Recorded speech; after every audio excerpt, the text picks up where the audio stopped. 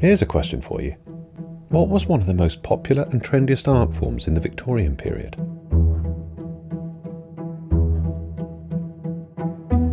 Yes, surprising, isn't it? And did you know that here in Warwickshire we had one of the most famous taxidermists in the world? His name was Peter Spicer.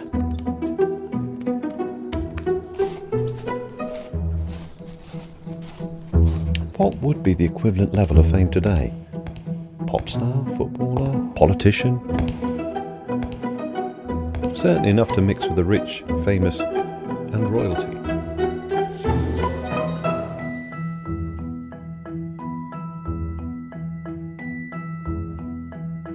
Peter Spicer was born in Warwick in 1839.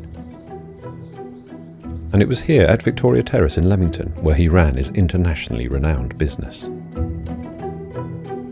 So why did taxidermy become popular? Victorian Britain was a wealthy place with money lavished on leisure pursuits and fine ornaments.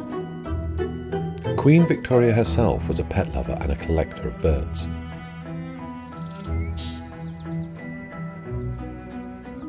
There was a popular movement of anthropomorphism, animals preserved and dressed as humans, like Beatrix Potter's famous Peter Rabbit. Hunting was very much in vogue, and Victorian hunters wanted to preserve their trophy.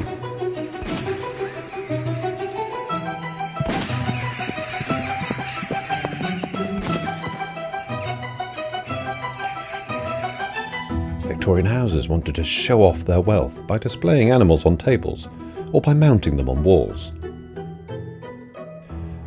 Victorian explorers and naturalists travelled the world discovering new species, and taxidermy became a means of preserving these specimens,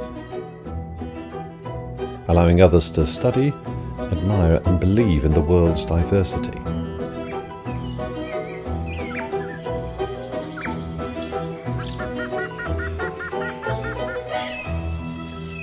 Historians wanted to document the natural world in the new museums and galleries springing up all over Britain.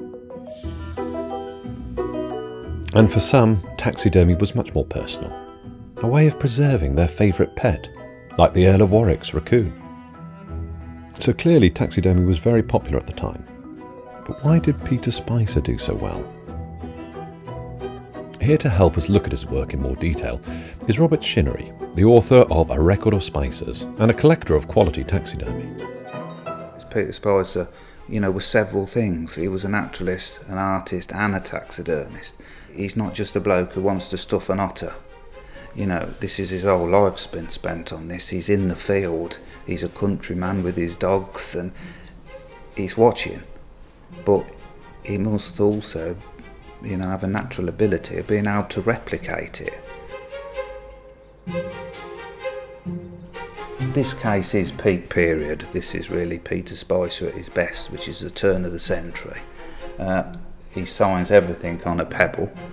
The modelling, as you can see, is absolutely fantastic. The painting on the backdrop, it's as near as to perfection as you can get.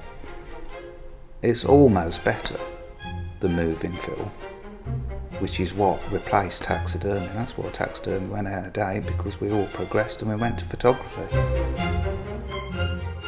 So Peter was a naturalist, a craftsman of great skill, and an artist in his own right. But he was also a shrewd businessman. He cultivated the right contacts and took orders from around the world, including the Shah of Persia, the King and Queen of Spain, and the Sultan of Brunei. He would conclude business himself with a personal touch, often delivering by hand.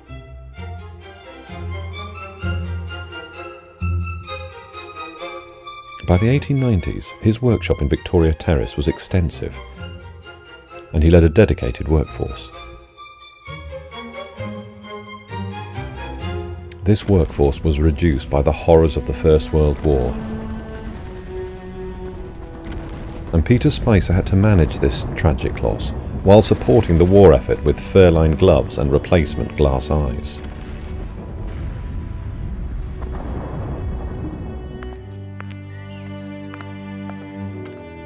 Peter retired in 1921.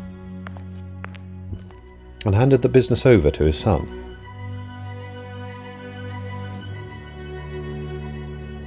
Fashions changed, and by the end the Spicers had been reduced in 1948 to a workshop in New Street, with just 4 employees, all over the age of 70.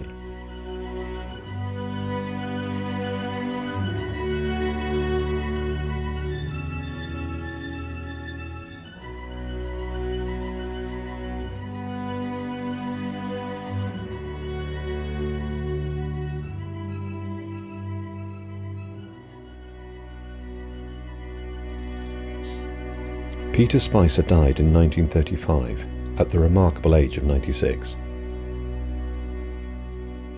But his name lives on. Pieces of his work are found in collectors' exhibits, museums, and stately homes.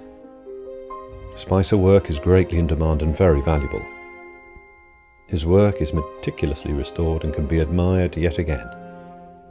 Taxidermy itself is enjoying a resurgence, with women coming to the forefront of this now hip and trendy industry, working with safer materials and displaying their own artistic flair.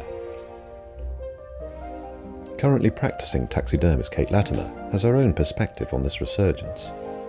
A lot of people want to come and have a go at doing taxidermy, and a lot of people are collecting it, so it's grown massively in popularity over the last few years. There's that need there to make sure that it's ethical nowadays, and I think that's probably why it has come back into fashion, because people realise that no animals have suffered for the sake of taxidermy. The animals have died for another reason, and what we're doing is just recycling and using that body in a different way and appreciating the beauty in life, really, that taxidermy is. It represents a life that once was.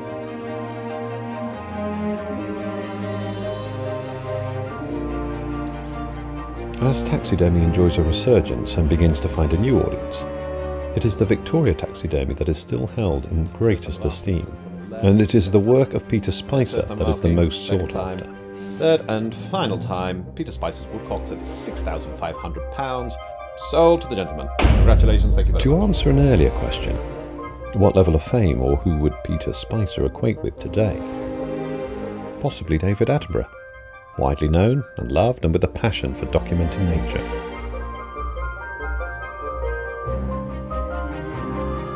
Who knows where Peter Spicer's work will end up and how long they will last, or whether fashion will changing it.